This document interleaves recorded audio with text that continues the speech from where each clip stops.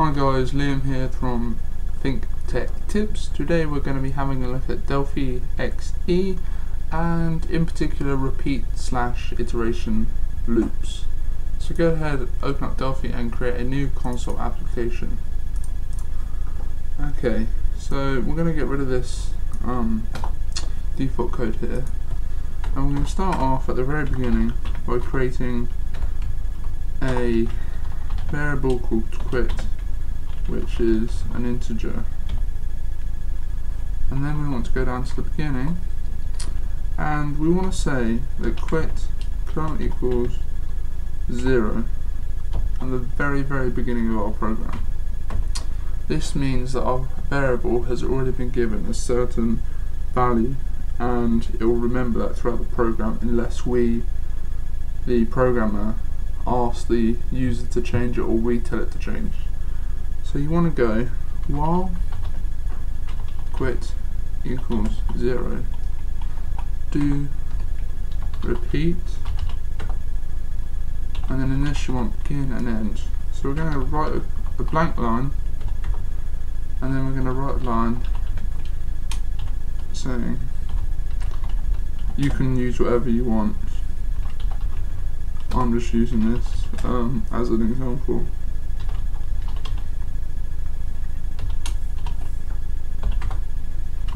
And then another blank line. But then we're going to go right. This can be at any point in your code, as long as you understand where you want it to loop and where you don't. So I'm going to type right would you like to quit? Yes equals 1, no equals 0. And then we're going to go colon space. This is just for good formatting. And then we want to go read line, and then we're going to tell it to read the line quit, because we want to know whether the user wants to quit or not. But then we're going to say down here, we're going to say if quit equals 1, then we're going to set the variable quit to 1, which will change this value here from 0 to 1. If you don't understand this at any point, please feel free to comment or contact us and I will be sure to get back to you. Now in the until part you want to put until quit equals 1. So basically what we're saying is until quit equals 1, this loop here will keep running continuously until the user tells us that they want to quit.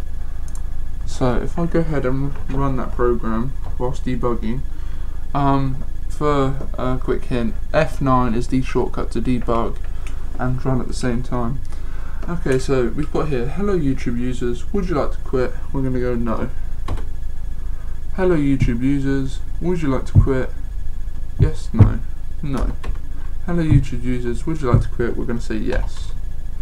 This can also be done with strings. We're going to say string, and the maximum we want it to be is 3 letters. So we're going to say quit equals 0, and then we're going to say if quit equals yes, then quit equals 1. So watch how this works now. So I can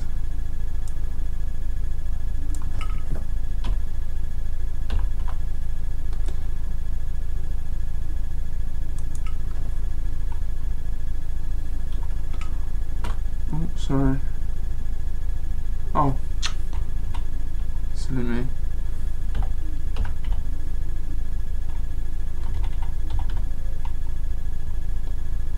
And then we want until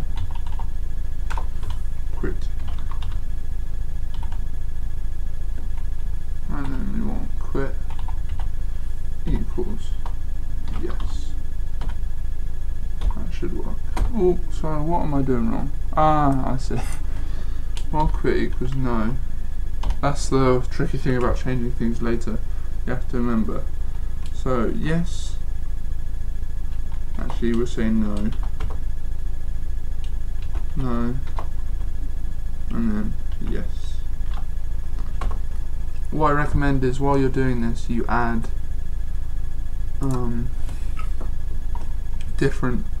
If you're going to use strings, you have to remember to add ors depending on how people type.